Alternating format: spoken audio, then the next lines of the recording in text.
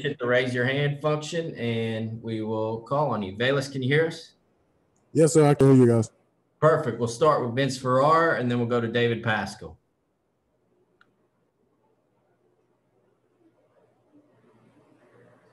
Velus, tell us, first opportunity to talk to you. Tell us what your Tennessee experience has been like so far. My Tennessee experience has been a great experience. Bonding with my brothers, my teammates, the offense, the QBs. It's been a great experience. It's nothing like SEC football. And, this is something I dreamed about ever since I was a kid coming up, and, just making dreams realities. So it's been a great experience. And, we've been blessed to have fans at the stadiums due to COVID. And so, I can't complain. I'm just blessed to be here. And then just a quick follow-up. Obviously, your relationship with T. Martin, I assume, had a big impact in you choosing Tennessee. Talk about T's involvement in you coming to Tennessee. Yes, T was my former coach at the University of Southern California. It was big on my decision, but not only that, knowing the history of Coach Pruitt and what he's did in his time being a coach and his accomplishments, and Jim Chaney as well, and also the absence of the two top receivers that had left for the draft. That played a big role for me coming here as well. So yeah. Velus, you've talked about what you've liked about this new experience. What's been the biggest challenge for you since arriving at Tennessee in this season? I mean, it's not, I wouldn't say like a challenge. It's just the difference between playing Pac-12 football and SEC football. We know the SEC is like a junior varsity for the NFL. Players are a lot bigger, stronger, faster this game. It's a lot physical and stuff. So I wouldn't say challenges, but first time in this system, familiar, just different terminology. So I wouldn't say like challenges, just like adapting, just getting a feel for everything. And then I guess the last game was obviously disappointing at Arkansas, but Coach Pruitt after the game said he wants to take more shots and kind of open things up, be a little more aggressive. Did you like hearing that? And is that something you'd love to be a part of? Yes, I'm a part of like everything with my coaches. They call the plays and we line up and run them. And, we're going to live by that and we're going to die about that. Men, the offensive guys. And, if they call a play, we just got to go out there and execute at the end of the day, I feel like there's no such thing as a bad play call. You can turn the call good or you can turn it bad. And so, us as an offense, we're just going to stick together. And, we're just going to keep working our butts off. David Oben and Ben McKee. Yeah, Vince, what do you kind of see as your role in this offense, and how would you assess your performance this season? I see my role in this offense as a veteran, giving knowledge, because it's all about giving knowledge to the younger guys, because once you leave, you're replaced, and, just taking those younger guys up under my wing and stuff and giving them as much knowledge as possible, and hopefully turning them better players than I am. And also, I'm here for my team. Any way I can help my team be successful to get a win at the end of the day or night, is good for me. So I feel like, my purpose is to be the best team player I can be, and, and also better myself and my skill set to help my team be successful. So, yeah, that's what I feel like. Velus, I'm curious, with the NCAA granting this a free year of eligibility, how much thought you've given to returning for a second senior season? I mean, I'm just like focused on the task at hand, due to this COVID and these postponing games. I'm just taking it one step at a time. That's what I've been trying to get better at over my years of being a college football player. Just stop thinking ahead and, and live in the moment and, and work your tail off in the moment and stuff. So when that time comes, like that time will come. And so that's where I'm at with that right now. I'm here. I'm here now, and I'm going to work my tail off for my team to make sure we win the games at the end of the day. Trey Wallace and Patrick Brown. Velus, you and the other wide receiver group, well, I know that you had thoughts of coming to Tennessee prior to this season. When you finally made that move to Knoxville, what was it like getting in there during COVID, being able to get with these wide receivers, try to get on the same page? I know last time you were thinking about it, Jennings and Callaway were still here. What's that relationship been like now with the other guys? Yes, the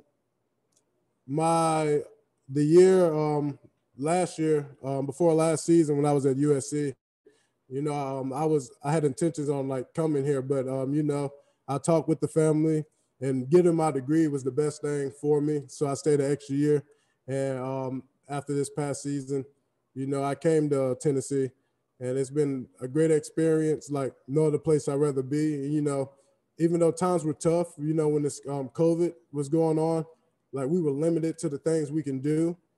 So every chance, we got, we bond, whether it's, going out as a group, every chance we got to hit the field, teach each other, learn from each other, and like coach each other.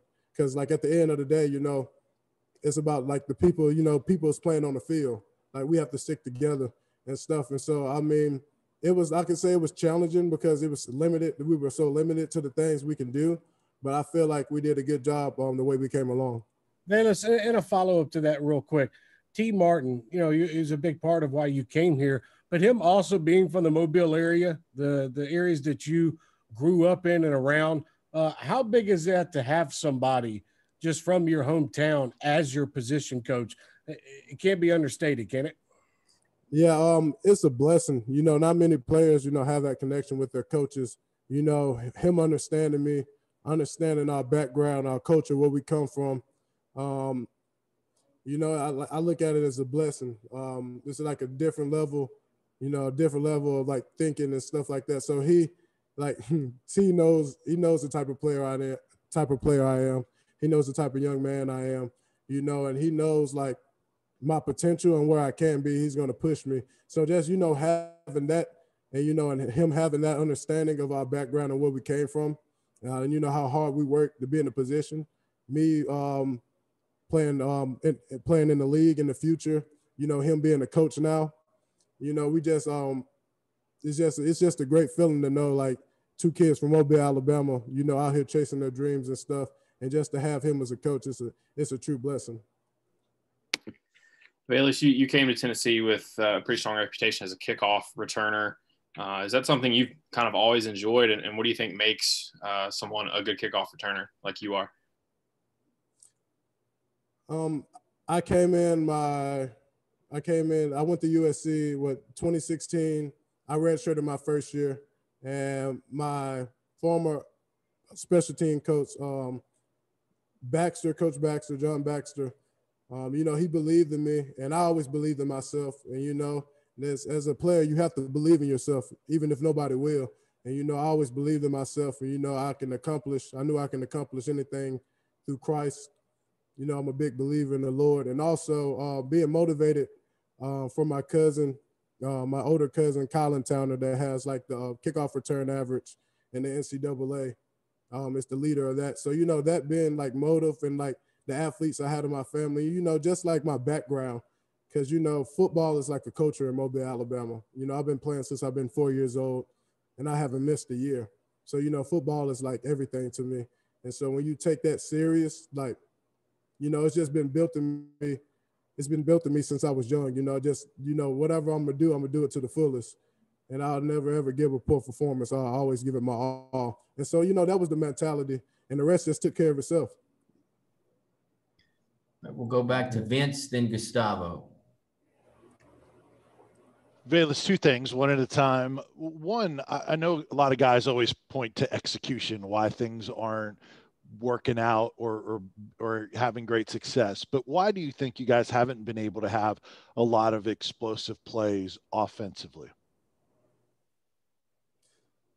I will say, like we just have to like stick together. We have to stick to it. The season's not over yet. And we know the season hasn't been the way we want it to, but we still got 4 more games, and we can turn that all around. And so, we're just going to stick to the strip, at practice, everybody, giving 100%, because it all starts at practice. We have to stay tough on each other, tough love. We have to be a coach to one another. We can't cut slack on one another. And like I said, we have 4 more games left in the season. So, and I definitely believe we can turn this around with deep shots and all. Sorry, Velus. And you talked about, coaching and helping guys out, including the young guys that you want to do. Give us a word or two on each of those freshmen that came in that big class and what you've seen from each of those guys. You say give you a word? Yeah, just a sentence or two on each of the freshmen. What you see from the skill set, potential, any of that kind of stuff. Well, Malachi Wadman, I see a lot of potential. He also played basketball. I'm pretty sure you guys seen some of his highlights. And, and I just, just telling him, just be consistent and the rest will take care of itself. He has the body frame and like his strength is high point balls. And, if he can do that consistently, he could be playing in the league and making a lot of money for a long time. And, Jalen Hyatt, I told him he was a different receiver the first time I had met him. And I was like, his skill set, not many people are able, not many people are blessed with that skill set so early and stuff like that with his route running abilities. And, he's blessed with speed and stuff. And so, if you're really, whatever you're good at, use that to your advantage and use that to the best of your abilities. And I've been telling them. And like, I believe in all the young freshmen and stuff. And I know they'll do great things here. They'll definitely be future All-Americans. Gustavo. Fellas, how important was to have this open week to kind of get back to some fundamentals, to kind of get things back on track, especially with the things not going your way, the team way in the past couple of games? You talking about this bye week we just had? This bye week. Yeah, how important it was to get things back on track?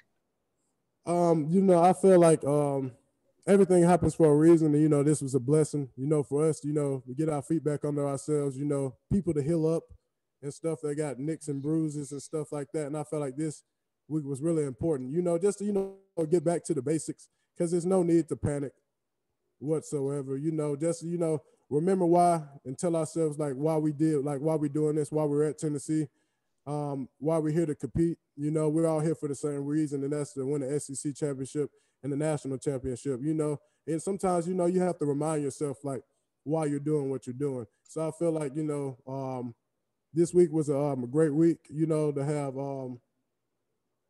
to reflect on ourselves and, and who we are. So this week was much needed. It was very much needed. And in terms of individual performance, I know the team lost to Arkansas, but you had a great performance, a lot of season high in terms of your stats. Do you see yourself getting better every week? Yes, I see myself getting better every week. It all starts at practice, though. What you put in is what you're going to get out. And, and everybody knows that. The greatest knows that. What you put in, the work you put in, you're going to get out. And, the work you don't put in is going to show. And so, me just staying like self-motivated is really important, keeping my swagger, never, get down on myself, always pushing each and every day for me has to be better as a leader and a player to help my team win. And last question to Jimmy. We have DeAndre here. Do you feel at this point that you could play all the receiver positions?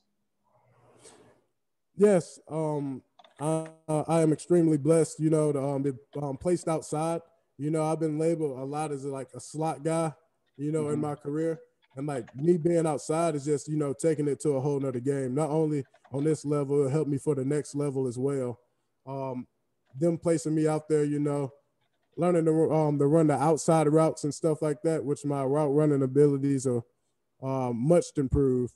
And so once you master the outside, and I feel like once they place you inside, it's like, taking candy from a baby.